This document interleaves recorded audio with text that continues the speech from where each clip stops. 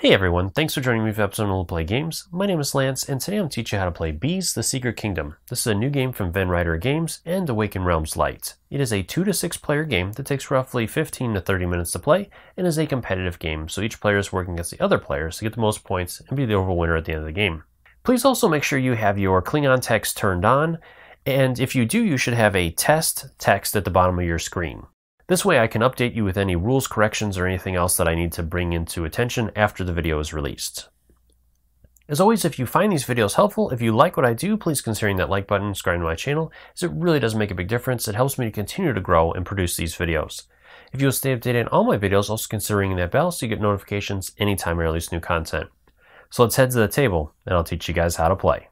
There are 3 different decks of cards included with Bees. The first deck we have here are the Gather cards, and each one of these cards is going to have 2 pieces of information on it. On the top right hand side is going to list the color and number of pollen gems that the active player will receive, and in the bottom corner of the card will list the color and number of gems or choice of gems that the other players will receive. So for example, with this card here, our player would receive 1 blue and 1 purple gem, and the other players will get to choose to either take 1 blue or 1 purple gem. The one exception to this is the 4 pollen card, which is going to have 1 of each of the colors for the active player and 1 of each of the colors for the passive player, so they'll all receive the same number of gems. The second deck of cards are the honey cards. Each of these cards is going to have a number of victory points in the top left corner. At the bottom of the card, each card is going to list the color and quantity of pollen gems the player has to discard in order to purchase that card, and then some of the cards are also going to have an ability that will be activated once after the player has paid the cost on that card. Now, some of the cards are also going to have gray pollen, which means that you have to discard 1 color of your choice for each gray pollen on that card. So with our card here, we have to discard 2 yellow, 2 blue, and 1 of any color of our choice of the pollen gems back to the supply in order to purchase this card. Now, once a card is purchased, then you can activate the ability at the bottom of the card.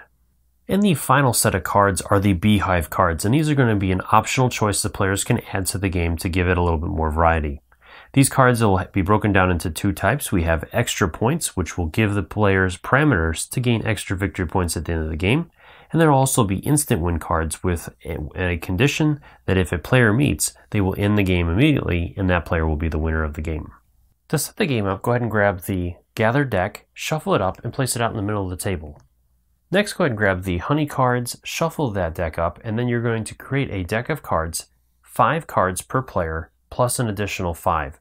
So I'm going to go ahead and set up for a 4-player game, so I'm going to deal out 20 cards plus 5 additional cards to make a deck of 25 cards. Any remaining cards that you have can be returned to the box as you won't use them for the game. And then this deck of cards can be placed out in the middle of the table as well. And then you'll reveal the top 4 cards. Also place out all the pollen gems in the middle of the table. And for this video, I'm going to be using a Crystal Fortress pod set. If you'd like to know more information, there'll be a link in the description below for their website. If you'd like to play in advanced mode, also go ahead and shuffle up the beehive cards and place out 3 on the table. The other 2 cards can be returned to the box as you won't use them for this game. And then finally, we have to decide a starting player. So we'll go ahead and have our starting player be the player on this side here. And starting with that player and proceeding clockwise around the table, the starting player will take 1 pollen gem of his choice. So he'll take a blue, and then each other player that's playing will get 2 gems. So our player here will take a yellow and a red. The next player is going to take 2 yellow. And then our final player over here will take a blue and a purple gem. From there, we're ready to begin the game. Bees: The Secret Kingdom is played over an undefined number of rounds. During each round, each player will get to take a turn, and this is going to continue with players taking turns until the last honey card is drawn from the honey deck. After this happens, each other player will get to take 1 more turn, and the player whose turn triggered the endgame does not get to take another turn. In this way, all players will have an equal number of turns. After that, the players will total up their victory points, and the player that has the most points will be the winner of the game.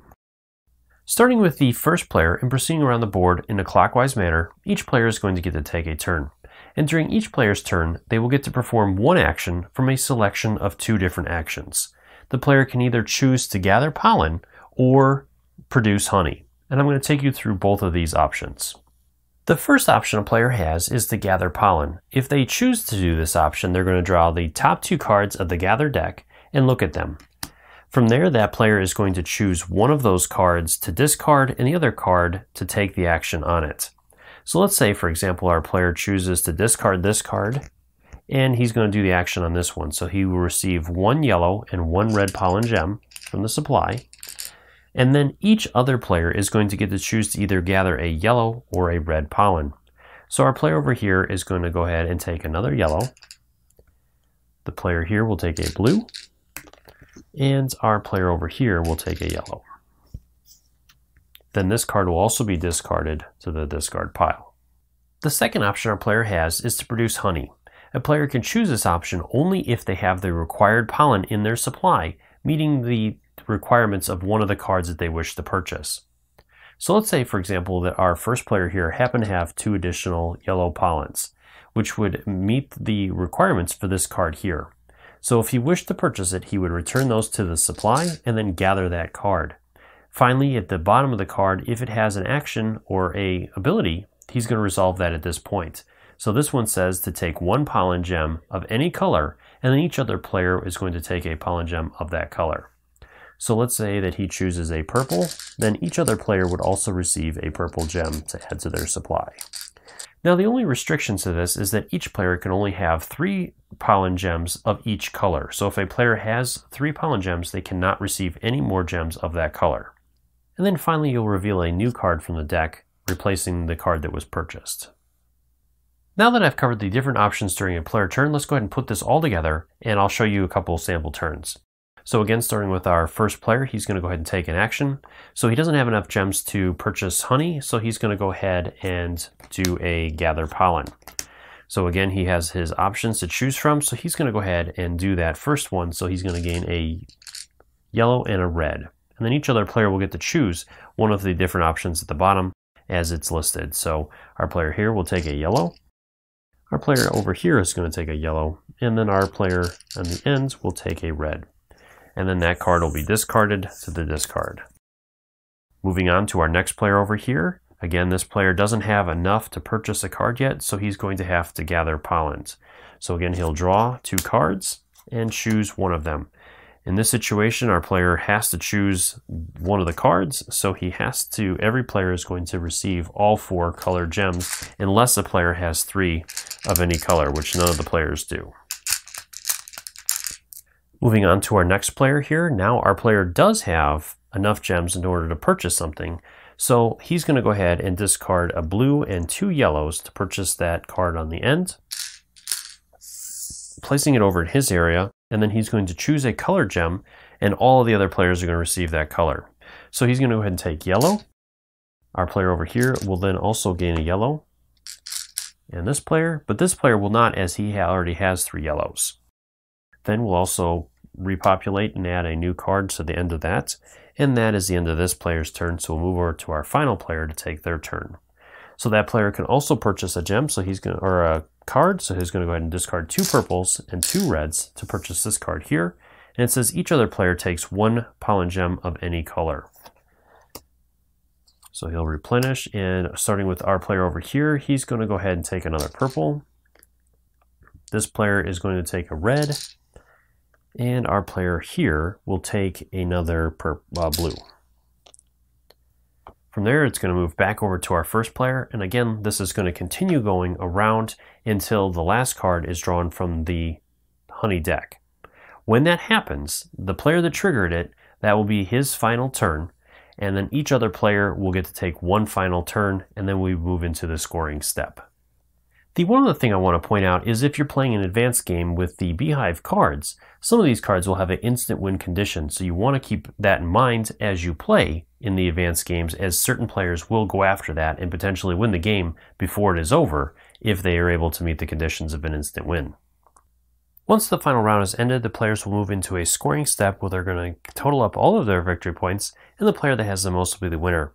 So let's take a look at an example of this. Our player here is going to count up each of his honey cards with the number of victory points. So we have 1, 2, 3, 6, 8, and 11 points. Then each player is also going to receive 1 victory point for 3 pollens that they have in their supply, so our player will get another point there for 12. And then if you're playing an advanced game, then you'll check those cards to see if you meet any of those conditions as well. So for this one here, we get 1 additional victory point for each card that doesn't have an action on the bottom of it. So if we go back through, we have 2 of them, so we're going to pick up 2 more points, so that'll be 14. And then this one over here, we get 3 victory points for every 5 pollen symbols in the same color on their honey cards. So if we go back through, we don't get any for grays, so we don't get to count those, so we'll cover those up. And then if we look through the rest of these, we have 4 red, so not quite enough. We have 6 purple, so we'll get 3 points for that, so that'll bump us up to 17 points. And then we don't have enough of any of the other colors, so we won't get any additional there. So our player has ended with 17 points, and each player will compare their points, and if there is a tie, then the player with the most honey cards will win, and if there is still a tie, the player with the most pollen symbols on their purchased honey cards will be the winner. Well, I hope you found this video helpful. If you have any questions or comments, leave those in the comment section below and I'll do my best to answer them. As always, thank you so much for taking the time to watch my videos and leave feedback on them. I do really appreciate it and take into account everything you say to make the best possible videos. If you found this video helpful, if you like what I do, please consider hitting that like button and subscribing to my channel, as it really does make a big difference, helps me to continue to grow and produce these videos. Until next time, I'll see you guys later.